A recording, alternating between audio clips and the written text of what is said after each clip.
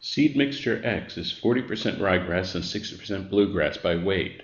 Seed mixture Y is 25% ryegrass and 75% fescue.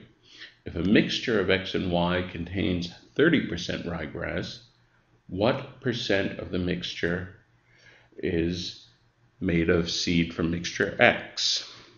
So this is a very standard mixture problem. I'm going to use T for the total mass of the combined mixture. This is what's called a dummy variable because it will cancel out.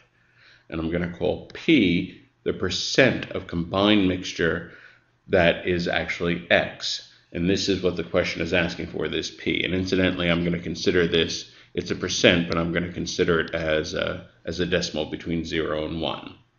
So that means that in the total mixture, P times T is the mass of X, mass of seed X, and 1 minus P times T is the mass of Y.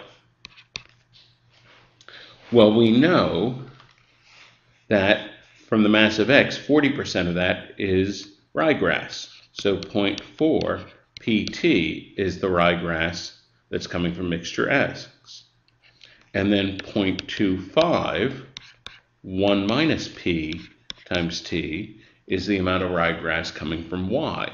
And theoretically, this should account for all the ryegrass in the mixture, and this mixture T is 30% ryegrass.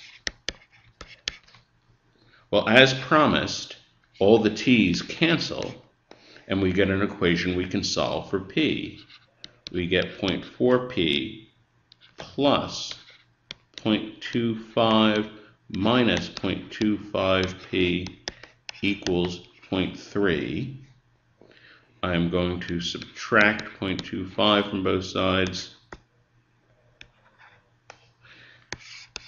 and this gives me 0.4P minus 0.25P equals 0.05P,